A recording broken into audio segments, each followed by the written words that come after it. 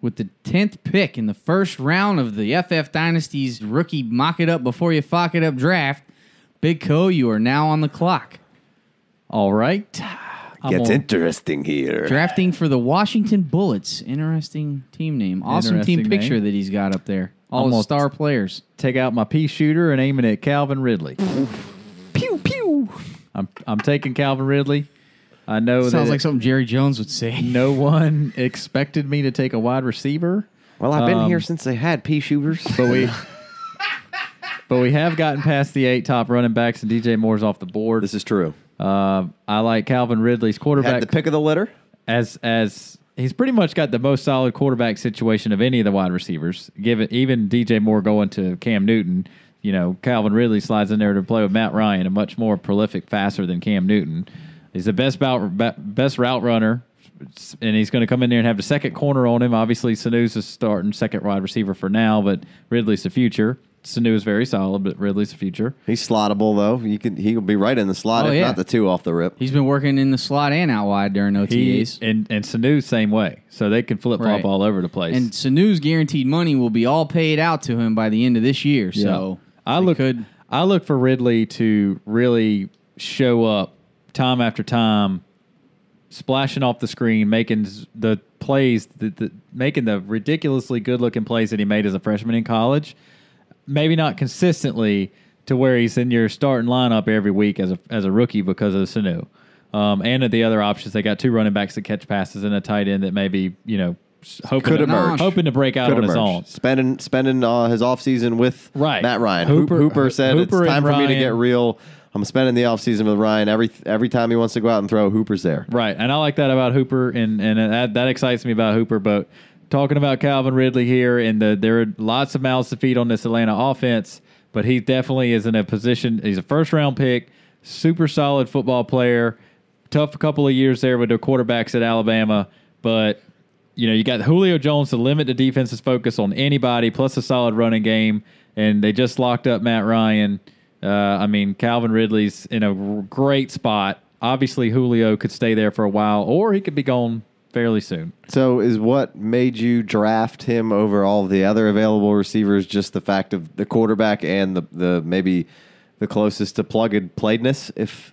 Well, really what made me draft him here over the Cortland Suttons of the world and the Christian Kirk, who I like a lot. I like both of those guys, actually. There's nothing. I like both of those guys. They're just rookie receivers, so, sure. thumbs down all around. But really and truthfully, I remember watching Calvin Ridley as a freshman. I'm a Gamecock. I watch SEC football. I remember those. We are in the South. Is that where you guys play? You guys play in the SEC? Oh, okay. Yeah. SEC East champs. I didn't know. SEC East champs a couple times the last couple years, if you didn't know. Is the SEC East real? Yeah. It's just hard to see him over the SEC West. The West kind of shows up. Those plays he was making as a freshman, I remember thinking, no, he's going to be on my Dynasty team. And then as time went on, I was like, he's probably going to get drafted too high for me to put him on my team. But then all this happened. It plays out the way it is. And Ridley's getting hated on and hated on and hated on. Tons of hate. There's no way I'm taking a wide receiver up in the top of the rookie draft because I'm going to take the best running backs. But if he's going to be sitting around at 110, 111, 112, 2-1, why not? I think he's going to be a really, really good NFL receiver. And you can't. You have to basically just wipe out what happened for 2 years because Nick Saban's trying to win a championship. He doesn't care what happens to his wide receivers. He's got a quarterback in there that squats 850 pounds, and he's running it every play. Yeah. And when he doesn't, he gets, Calvin Ridley has 60 catches, and the next closest guy's Bo Scarborough with 16. 14, I think.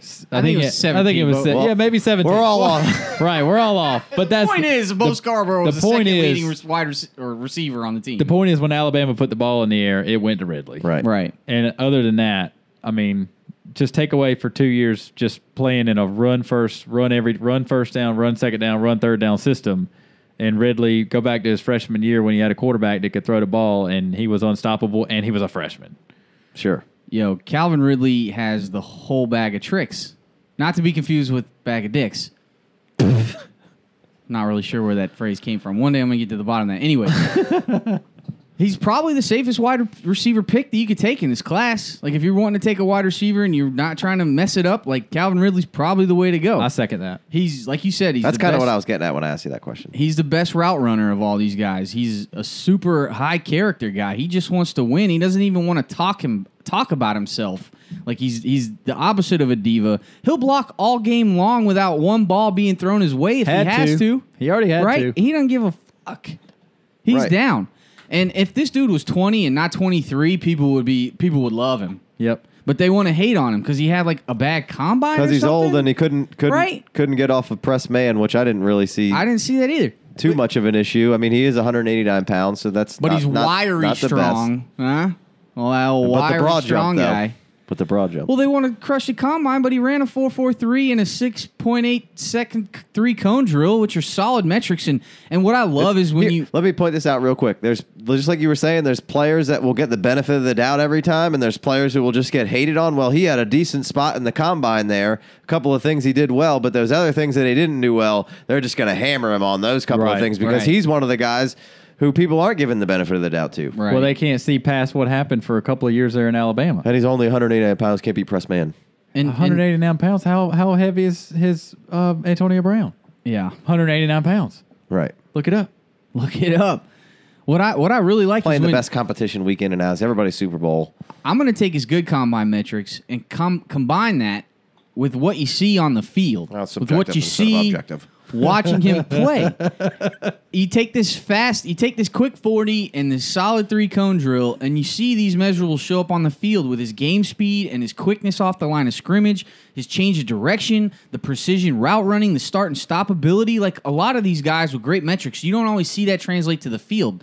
Like, take DJ Chark, for example. His metrics were off the chart, right? But then when every single ball that he catches, it's That like was a K at the end. seems like he's fielding a punt every time he catches the ball. Pulls He his looks like the shirt guy up. from the Little Giants who catches the ball in his face mask. He pulls his jersey out like he's trying to make a bucket. For the However ball. he could catch his I ball. couldn't even just watch it. I couldn't never even not watch touched it. his chest ever. Back to Ridley.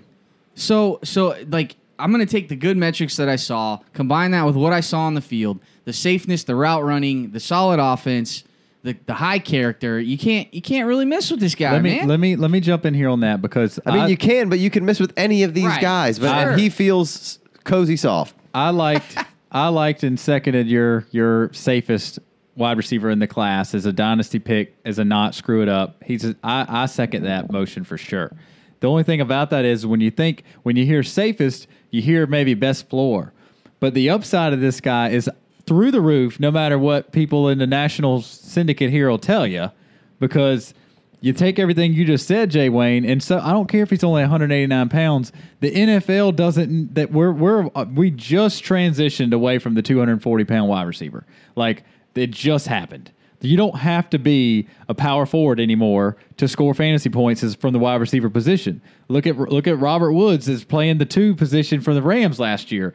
Before he gets his shoulder hurt, he's in the middle of absolutely being a WR1 in fantasy for 6 weeks in a row. Yeah. Just being wide open in a good scheme. There's plenty of these guys. Fast and able to take advantage of it. Doug Baldwin. Calvin Ridley. Stephon Diggs. Adam Thielen. Exactly. Calvin Ridley's I think he has the best floor, but his ceiling is up there with anybody else. And maybe he can't just juke you out of your shorts like DJ Moore, and maybe he doesn't make the fade catch like Cortland Sutton. Everybody's got their niche, and everybody's got their ups and their downs. But Calvin Ridley is well-rounded enough to have as much of a ceiling as you could really need out of a late first-round rookie draft pick, and as much of a floor as you could ever expect out of a first-round rookie draft pick.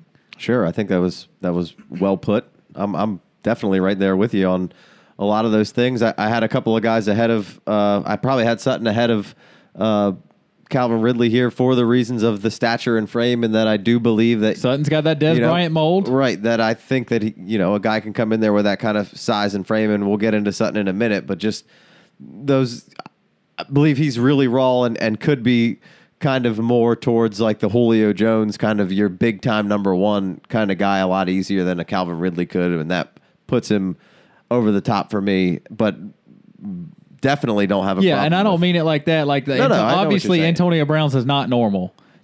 But that type of role, that type of wide receiver is happening more and more than it ever has before. For sure. So it's becoming a normal idea. Obviously, Antonio Brown's the farthest from a normal specimen on an NFL football field, but the idea of a 189-pound wide receiver being your team's focal point is a lot more. Right. It's a lot more acceptable. It doesn't have to be this ridiculous 220-pound, 240-pound, 6'4" guy. Not that something every can't do time it. that teams have been stabbing on for years and years and years. Exactly. Calvin Johnson kind of just chasing that big frame, super athletic guy. You can get it done. Exactly. And the NFL is moving towards more of the 6 foot, 190, 200 kind of guy, I believe. Oh, and no at doubt. all at the running back position, and obviously not at 189. You want your running back to be bigger than that, but just you know what I'm saying. Yeah, I do. Actually, maybe 2 or 3 weeks ago, my boy Sigmund Bloom put out a podcast that was really hit on a lot of that. I think it was just like a draft review or a draft, kind of summary or something like that, and they really hammered into some wide receiver theory about size and just what you just said about stabbing at that Calvin Johnson frame, because it just there's only one Calvin Johnson and all the other missed draft. You're missing picks. out on all these other superb Exactly. athletes who can get it done. Exactly. So anyway, that's going to wrap up this 110 pick here. We're going to go to a break. We'll be back with the last 2 picks of the first round of the FF Dynasties. Mock it up before you fock it up. Fock it up. Fock it up. Fock it up.